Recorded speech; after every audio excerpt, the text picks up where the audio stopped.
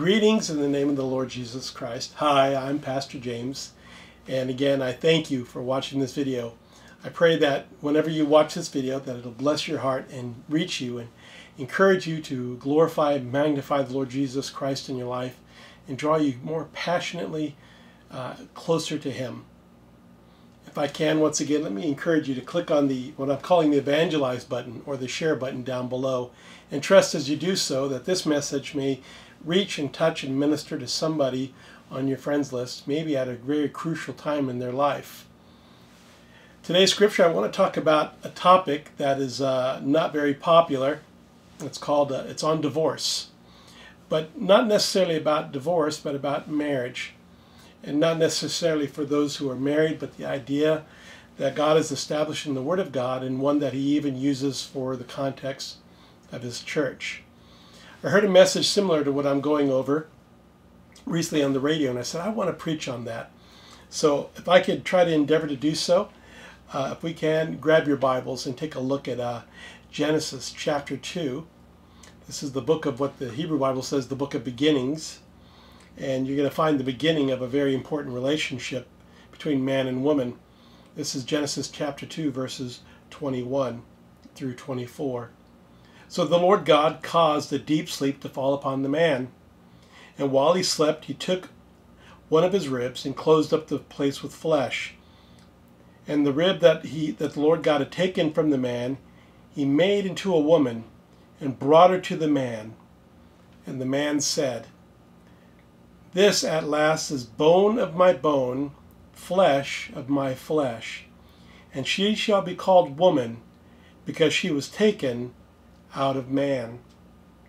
Therefore a man shall leave his father and his mother, and hold fast or cling to his wife, and they shall become one flesh. And the man and his wife were both naked, and were not ashamed. Hallelujah. I want to talk about this passage and all that it might be saying to us. And before you tune away, because maybe you think, I've been married 30, 40, 50, 60 years, or I already know these things, or even you don't plan on being married, I want to say that a proper understanding of this passage in the context of what God has designed, you will see has New Testament and church implications as well. And I'd like to draw that out and encourage you, because often when we have a false understanding of something, it will affect our relationship or our understanding later down the road. We want to lay a good foundation.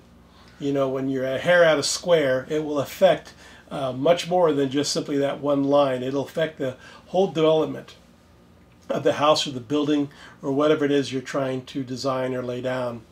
And so let us not be a hair out of the square when it comes to understanding what God has established in the context of marriage, the union of man and woman, but also the idea that He uses in the New Testament in regards to the bride or the church.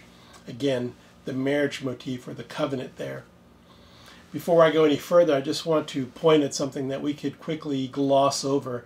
And that's why it behooves us as God's people to spend time with the Word of God and to allow ourselves to dwell and to mull over it and to allow it to speak to our hearts and the Holy Spirit to be a part of that process. You know, we are never what we once were as men. I'm speaking to you men out there. The scripture says that Adam had a rib taken from him, and God created the woman from this rib. Meaning that there is no man out there that now exists as he once was. Meaning that something has been taken from us, and from that the woman has been made. And only in that, when we are united in holy matrimony, when we come together with that woman, are we really in a sense one and back to or restored to our original state. That there is a completion and a unity and a oneness between a man and a woman. And this is vital. And this is why we seek to protect it, and why the Word of God says that God hates marriage. In the passage that we often read, what God has put together, let no man tear apart. Because there's something that's wonderful that goes on in this statement. And Adam says, as bone of my bone and flesh of my flesh. And so a man will leave his father and mother and will cleave to his wife, and the two will become one. I want to talk about that passage there in verse 24, this leaving. We see in this, and this is where I want to draw out the image of the church, the idea that the identity of the man is no longer in identity with his mother and his father, the relationship there, even though he's still going to be a son to both his father and mother and a brother to his sisters and other siblings. But he will take on a new identity. He will be beholden to one, in a sense, before them or greater than them. And so he will leave his father and mother, and he will cleave to this new one. In him he will identify, and she will identify. And the two who had separate identities now become one. And we see in that the image of the church, the image of, in a sense, even the born-again experience. How does the scriptures tell us? It tells us that the disciples left their nets, they left their livelihoods, and they followed Jesus. You know, we leave things behind. And Jesus says, if any man wishes to be my disciple, let him hate his father and mother, his wife and his children, even his own life, and follow me, or to love me. And the imagery there is in the same context, to not necessarily hate your father and mother, because we know Jesus would not teach that. He's teaching a concept here, a philosophy, a way of thinking, that you will leave the former and you will now identify with me.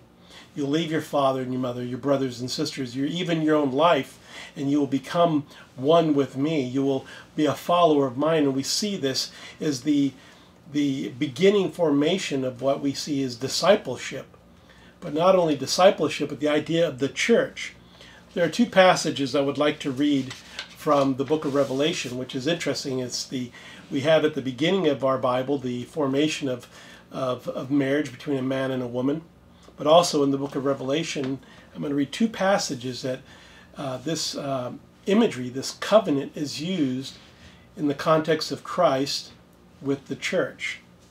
The first passage is in Revelation 21:9. It says, Then one of the seven angels who had the seven bowls full of the seven last plagues, and he spoke to me, saying, Come, and I will show you the bride, the wife of the Lamb. Did you hear those wonderful words? Come, I will show you the bride. Who's the bride? The scriptures refer that we're the bride, the church. And who is the Lamb? Jesus Christ, the Lamb, the spotless Lamb of God. Here we see an example of the imagery of the church, or the imagery of marriage, or the union of marriage, this first covenant that we see in our Bible. The second covenant being that of the rainbow, and that the Lord would no longer flood the earth with water. But the first covenant we see is the covenant between man and woman. And this marriage that goes on, this holy matrimony. And we see that God has taken this image of two individuals leaving what is, and putting behind them the identification that they had once before, and choosing a new identification, one with another. And it's this idea of this marriage, and we see it used as a description for the church. That the church is the bride, and that we forsake those things and we become one, we come together. We see this also in Revelation 19, verse 9. And then the angel said to me, Write this, Blessed are those who are invited to the marriage supper of the Lamb. See, we even know that there's a marriage supper. And who's going to be there? Well, we've got the bride, and of course we've got the groom. We have the Lamb of God, and we have the church. And so dear is the concept and the idea and the institution of marriage. You can see why now that the Lord says, let no man tear apart or tear asunder what God has put together, and that God hates divorce. Now, I know you've heard these passages and been browbeat with them, but there is a greater way of looking at the scriptures, looking at our union with our wife and understanding its context in the sense of our union with Christ and the born-again experience, and that we become that bride, that member of the church, his bride. And so when we err in our understanding of what the Lord has said about in the beginning in Genesis, we err in understanding our context with the church, our context with the bride of Christ. And and that is not a good place to be. Now, Paul saw it this way in Ephesians 5, I believe, verse 25. He says, "Husbands, love your wives as Christ loved the church and gave himself for her." This idea of loving your wife like Christ loved the church. We see the idea of how does a husband love his wife. First of all, he should love his wife, but also the manner by which a man who sees his wife as bone of his bone and flesh of his flesh, how he would endure and how he would love and how he would sacrifice for her. In the same way we see that image that Jesus Christ did at Calvary, that he gave his life for the church, for the lost. And that is an image there that we need to understand. And so it says that when we understand our identity now in Christ, as we understand our identity with our spouse, that we cleave to her. And I love these passages. The word cleave, you can see it a number of different times in the New Testament, but a number of times in the Old Testament. I'm going to read about 3 or 4 verses that have this word cleave, and I want you to see the imagery that is in discipleship. That's also and a part of the Christian faith and the bride concept, but also in the context of marriage, because we're to cleave to our wife. This word is also used in Deuteronomy chapter 13, verse 4. "You shall walk after the Lord your God and fear him, and keep his commandments and obey his voice, and you shall serve him and hold fast," or cleave to him. So we have this idea of fearing the Lord, holding fast to him, keeping his commandments, fearing him, keeping his commandments. Also Deuteronomy 11:22. "For if you will be careful to do all the commandments that I have commanded you to do, loving the Lord your God, walking in all his ways, and holding fast to him," or cleaving to him. Deuteronomy, or 2 Kings 18:6. "For he held fast to the Lord. He did not depart from following him, but kept his commandments." We see this imagery of cleaving to the Lord connected with obedience, following, fearing the Lord. That there is a way that people like to try to dissect the Word of God too much. They want to say you need to have faith or you need to have works. They want to push one or the other. But the Scriptures talk in a holistic way, that when you cleave to the Lord, you follow his ways. When you cleave to the Lord, you keep his commandments. When you cleave to the Lord, you fear him. When you cleave to the Lord, you follow his statutes. And so this is the idea. When you love your wife, you don't do things that hurt your marriage. You don't go and give yourself to another woman or to another man, which is interesting because the Bible refers to idolatry as adultery. And you can see that in the prophet Hosea, who married Gomer. The idea that he married an unfaithful woman, and he's a contrast that Israel's been unfaithful to God. That idolatry is the same as adultery. It's a transgression of the heart. And so we see this idea that following the Lord is, in a sense, it is the same thing of cleaving to our wife and loving her and protecting that relationship. In the same way, we cleave to the Lord and we keep the commandments. That's why Jesus said, if any man be my disciple, if any man keep my commandments, he's my disciple indeed, and he shall know the truth, and the truth shall set him free. The idea of keeping the commandments of God is connected to loving God and cleaving to God. And so we can do both. Not either or, but both. I like how James says it. It's not faith versus works. It's faith with works and faith without works. And he says, I'll show you my faith by how I live. And so how we understand marriage and cleaving to our wife. Now, in marriage, there is communication. And I love the 5 basic ways that psychiatrists or psychologists tell us that we can communicate. And you're going to see that in verse 24. It doesn't use the word communicate, but it talks about being naked, that there was no shame, that they saw each other. And the first form of communication is a cliche. You know how it is. How are you doing? Can't complain. Or it's a nice day today. Sure is. And you just walk on. You say that to somebody on your way to church. You say it to someone in the grocery store line. You say it to somebody at the gas pump. Looks like a nice day. It looks like it might rain.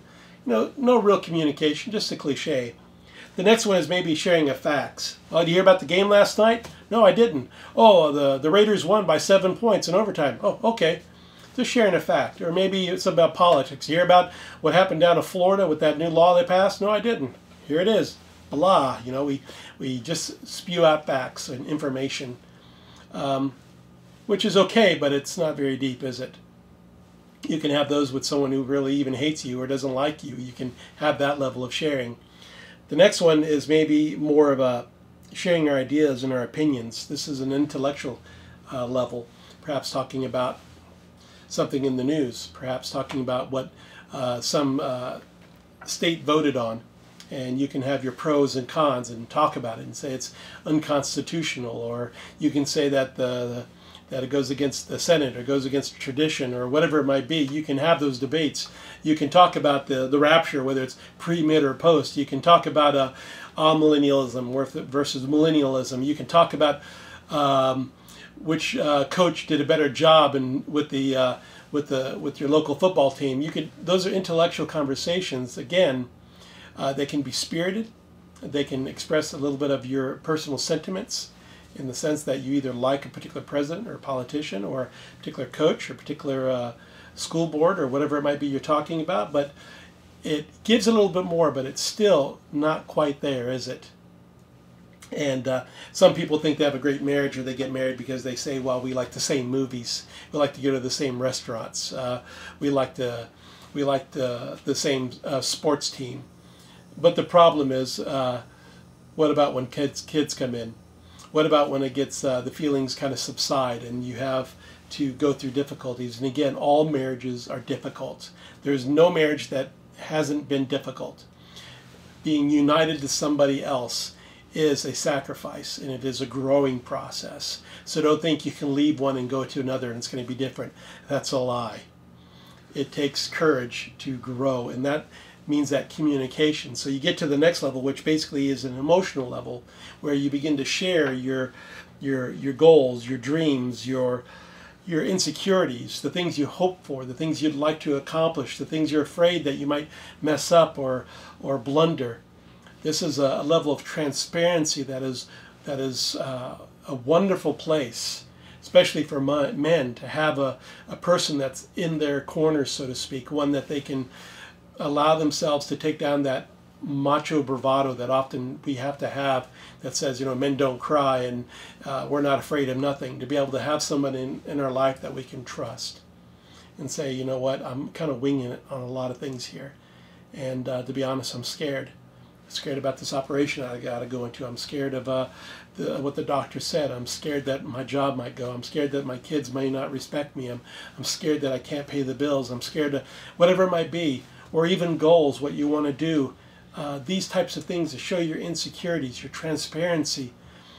This is a wonderful place to be, because then your spouse can be someone who can speak to that thing that they see in you that maybe you don't see.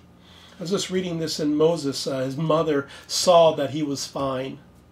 Those people that love us, that we've let into our personal area, into that intimate place, they see things in us. They can encourage us. They can be a Barnabas. They can be an uplifter, an encourager. And our wives, our husbands are those things. But we have to get to that place that we have the intimacy and the sharing. And then finally, that oneness. They were naked, meaning that they saw each other as they were, but then they were also one. That their goals are our goals, their fears are what they struggle with, our strength comes. Their hopes are our hopes, their dreams are our dreams. My dream is their dream, or her dream. There's this sharing, and so we are now working as one. And Christ says, just like you see me, you've seen the Father, and I and the Father are one, and now I've sent the Holy Spirit in you, and whatever I have, I give to him, and he'll give it to you. And there's this oneness that we have in our relationship with Jesus Christ, that the Lord does communicate to us through the Holy Spirit. But many of us have a prayer life that's like cliches. God is good all the time, God is good. We say it, and then we're like, see ya. And we say these prayers, thank you, Jesus, for this food. Amen. And we run off just as fast as the person at the convenience store that we said, nice day. But perhaps we stick around in prayer and we begin to give a lot of facts. You know, so-and-so's sick, Lord, and so-and-so's in the hospital. So-and-so has dialysis coming on. So-and-so lost their job. We're just sharing facts. But then maybe we go a little bit further. Lord, why? Why is this going on? Lord, why did so-and-so lose their job? Why does so-and-so's kid have cancer? Lord, why? And we allow ourselves to be emotionally involved with the conversation with God. And then to allow ourselves to even be transparent. Lord, I'm afraid for them. I'm afraid for my wife. I'm afraid for my kid. I'm afraid for myself, Lord. Or, Lord, I want to see my son graduate. I want to see my daughter excel in whatever she does, or my wife, or my, you know, that transparency. But then we are able to share our weaknesses, our fears, our misgivings, and our doubts. And the Lord is able to work in us and share that oneness. And the Lord says He's able to share His strength with us, to show us that He's our strength, our banner, our rampart, our shield, our buckler, our strong tower. All these things that were just simply words now become living life in us. And this relationship, just like with our spouse, in the sense we become bone of our bone with the Lord because we are born again. His Spirit lives within us. And so Jesus Christ uses the example, and the Word of God uses the example of this blessed covenant of marriage to show the relationship with God and His people, with Jesus Christ and His church. So the better we have a right understanding of what it is in a holy matrimony between a man and a woman, we understand the relationship that Christ was drawing upon, and the church has drawn upon in understanding our relationship with God. I pray that today's message has encouraged you. I pray that it has given you a desire to love your spouse more, to be more intimate with them, but also your relationship with the Father, your relationship with the Father through the Son. That the Holy Spirit would work in you, and that you would spend time in prayer and get past the factual and the cliches and even the intellectual discussion, which is good, but getting into the meat of what's going on in our hearts, that we would have that relationship that not only touches here, but comes from here. I know the Lord desires it. I know the Lord greatly desires that with His people. And He's made every effort in every avenue to open up the doors, the gates of heaven, that we may enter in to the throne of grace with boldness. I hope today's message encouraged you. God bless you. God keep you. May God's face shine upon you. Amen.